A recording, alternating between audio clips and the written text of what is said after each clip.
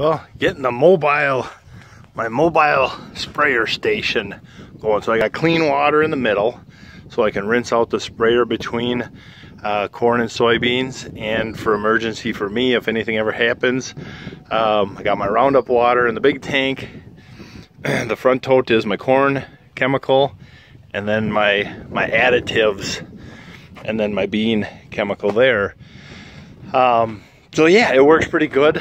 The second tank will start filling with water, so when I run this over to West Rock, when I run empty, then I just bring the trailer back and just fill up out of the blue tank instead of waiting for the garden hose to run.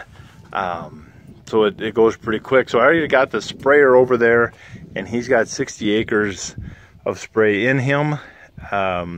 And then I'll take the rest here and hammer out beans today. I don't know if I'll finish today, but I'll work on spraying beans today and tomorrow. And then Wednesday and Thursday, work on spraying corn acres and be done. Hopefully the goal by Friday is to have everything sprayed.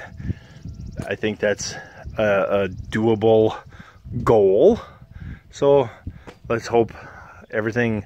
I ordered more Roundup, so hopefully more Roundup comes in. But yeah, I like it. It hopefully will work very well for me.